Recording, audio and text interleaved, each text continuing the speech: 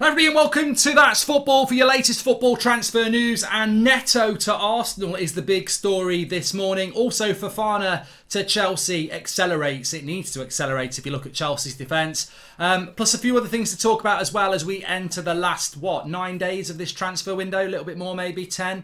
And I think teams after 3 games being played now know what they need to do, and if you've had a good start maybe you want a little bit more to help you, Arsenal, and if you've had a bad start, Chelsea, you need to be a bit busy, and I think there'll be a few clubs like that as well. But look, I was going to do a video this morning not about transfers. I was going to talk about Arsenal and say that I really fear Arsenal, and I think this Neto signing and potentially still the Tielemans deal as well is really interesting. If you want the latest on Neto, David Ornstein spoke about it this morning. Arsenal's transfer priority is Pedro Neto. Discussions for over a month with George Mendes. Wolves don't plan to sell him. Arsenal would need to spend about £50 million to sign him. So it's going to be very interesting to see if they actually get him. But I fear Arsenal, not just because they've got 3 games and 9 points at the top of the Premier League. We've been doing this channel for a while. We've obviously spoken about Arteta for the last 2 years, and I've always been very consistent, even in the face of criticism from Arsenal fans with their Arteta. He's a good coach, and I could see what he was doing, and I fear Arsenal because they're a very good team. And you look at Newcastle getting a result against Man City yesterday, they were the underdog. I think if Arsenal played Man City at the moment, I don't know what that result would be. Yeah, Man City would be favourites because they're one of the best teams in the world, but Arsenal are a very good team. They give Man City and Liverpool a game at the moment. How long is that going to last? Will that bubble burst? I'm sure it will do. History shows that no team's going to keep winning and winning and winning, but Arsenal look very good. Now, the issue with Arsenal is depth, and this is basically because Arteta came into the club, parked the bus, won an FA Cup. It was a slow build because there were so many problems over the last 10 years he needed to put right. He wanted to bring his own keeper in, his own players in, and Arsenal traditionally have been a bit bad in the transfer window. So it's a whole structural change at Arsenal. And you could see it coming from an outsider. I knew what Arteta was with his time with Pep. You don't spend however many years with Pep and then play part of the bus football. He's clearly a disciple of that style of Pep Guardiola football, wants to play good football, which are Arsenal are playing now. And maybe Arsenal fans, quite rightly didn't have patience. They've been not been in the Champions League for years, but they needed to have patience with Arteta. And now that whole Arteta out movement just looks as childish as it did at the time. It was stupid. You can't blame Arteta for the past of Arsenal. He was building something. It was very, very clear. It's now coming to fruition. And suddenly some Arsenal fans that were critical of Arteta are pretending that they've seen all or nothing and Arteta's changed. He hasn't changed. Arteta hasn't changed to accommodate the Arteta out fans. The Arteta out fans just didn't see what Arteta was doing because they just wanted to start another manager out movement, to be honest. And now they're bearing the fruit. And you could see what Arteta was doing from day one. There's no excuse to say, he's suddenly changed anything. As an outsider, many of us have seen what Arteta was doing, and now it's coming to fruition. It could all come crashing down. I'm not saying Arsenal are going to win the league or anything, or even finish top 4. It could all come crashing down. They've had a very good start. They've won their first 3. Last year, they lost their first 3. But why do I fear Arsenal? Because deals like this for Neto and the Tielemans one I still think will happen. That's their only weakness at the moment. They play good football. They've got some fantastic players. You've got people like Saliba coming in. Odegaard looks fantastic. Saka already very good. Then you've added in serial winners like Zinchenko and Jesus. Martinelli's becoming more consistent. That's not to mention other players that they have who I think have done really, really well. But then I look at Arsenal's bench and I go, that's where they'll be in trouble. Maybe Jesus gets injured. Maybe someone loses form, and that's where Arsenal will get in trouble when they've got to play Thursday, Sunday. But if you bring Tielemans and Neto into that squad, and Arteta always said at the start of August he's planning to bring more players in, which they haven't done yet. Players is more than one. If they brought Neto and they brought Tielemans in, that's 2 players onto your bench that are quality. Now they might start, but they'll push a quality player to the bench. Suddenly, with the 5 subs rule and the Thursday to Sunday, which they're going to have to play, it becomes less of a problem when you've got a squad. I don't think Man City's bench looked that good yesterday, by the way. I didn't think it looked like it had loads of depth on it. So if I'm Arsenal and I've got a week and a half left of this transfer window, I'm like, spend 80 million more, get me 2 good players that come into this squad. The squad's buzzing, competition, bench, we're going to have a great season. And I think I said this about Arsenal at Christmas in January. Man United, Spurs, Arsenal. I said whoever spends will probably get top 4. Spurs didn't technically spend, but they brought in Bentancur and Kulusevski on loan.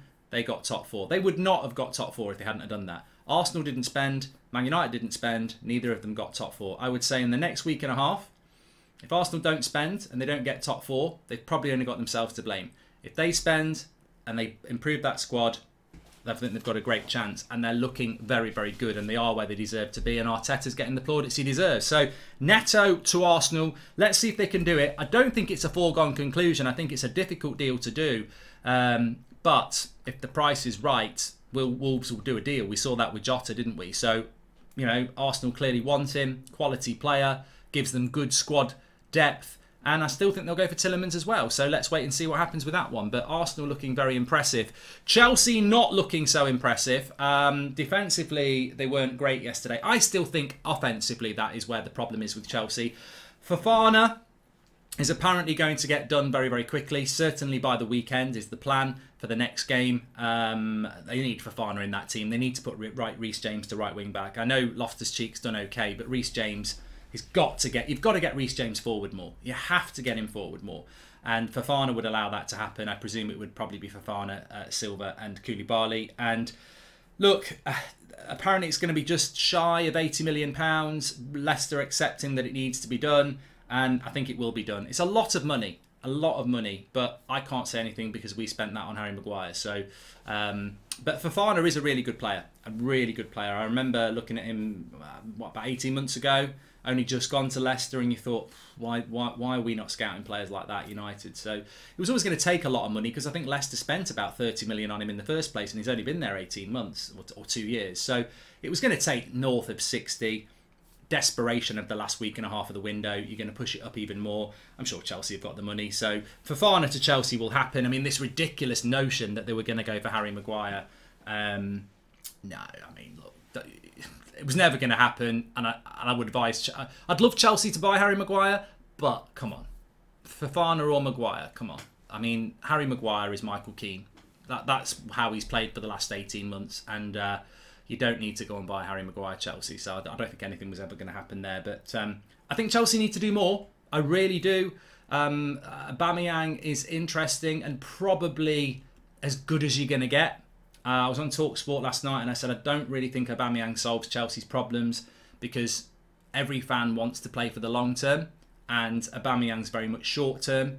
I know people like Aubameyang, you know, Piers Morgan runs the fan club for him, but what I will say about Aubameyang is I've always really liked him.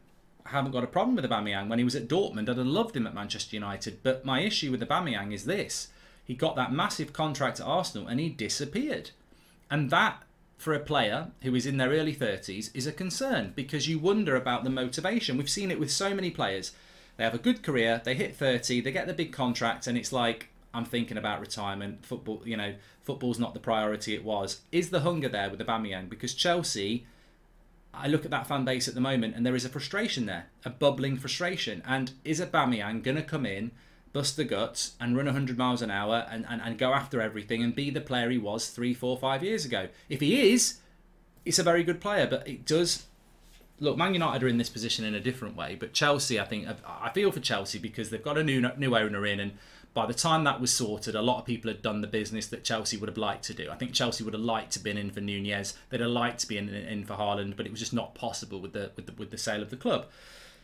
So I think Chelsea will go big next summer on a striker. I heard that a few weeks ago that's what Chelsea will do next summer, and they don't even know who that will be because who is going to be the big striker next summer? Nobody knows. But for now, there is an acceptance they need to get somebody in, and it's got to be short term, which is why they were linked with Ronaldo back in June. And I'm very glad they didn't get Ronaldo, but I think Tuchel made a mistake. That could have been done in June. If Chelsea had gone for Ronaldo in June, he would have wanted to go. And I think Man United would have done a deal. But apparently Tuchel said no. And I think that's a mistake because I think Cristiano Ronaldo in that Chelsea side, you could see how many goals he would score. The question is, can they get Aubameyang and will he do it anyway? And if he does, Chelsea's season will improve. But it doesn't matter how many defenders they buy, they're going to struggle because they don't look like they're going to score goals at the moment. They just don't look. Like, I like Mason Mount, Havertz, Sterling. They're good, Pulisic. They're all good players, but I don't fear them. I don't get the fear factor. I mean, Arsenal have got the fear factor. Spurs, front three, have got the fear factor. Obviously, Man City and Liverpool have. the worst thing I could say about Chelsea is I just don't get a fear factor from your front line at the moment, and you need to find that very, very quickly. Interestingly, Aston Villa were going to buy Sarr. Apparently that's fallen through. I don't know why it's fallen through, but it has fallen through. So I think we're in. Look, make sure you subscribe, bottom right hand corner. Smash a like on the video, and yeah, Wolves are demanding a £50 million fee for Neto. But you know what? Apparently Manchester United have been offered him as well. Maybe that's he is a left footer as well. So you know, you do wonder why Man United wouldn't go for him when we're going to pay a lot more for Anthony. But then you know the answer to that question is quite simple. We're not the manager. Ten Hag wants Anthony. You get the manager what he wants, don't you? And I think that's a principle of what's worked well for Arsenal and Arteta. They've got him the players that he wants, and lo and behold, it started to work. You know, I don't think Zinchenko and Jesus were the most glamorous signings, but he knows those players. He knows they'll fit into the system, and it's worked perfectly. System players over glamour players, I suppose. But I do think we're going to get a very, very interesting week and a half coming up, and I think a lot of clubs are going to be going into the market.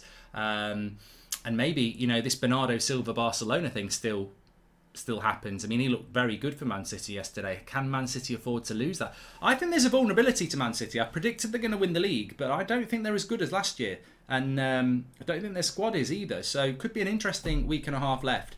Thanks everyone for watching. Get your comments in below. And yeah, well done to Arsenal, the big winners of the weekend, top of the league, and looking to... I always said this when United were good, and Roy Keane used to say it as well. When you're at the top, be ambitious. Don't stand still.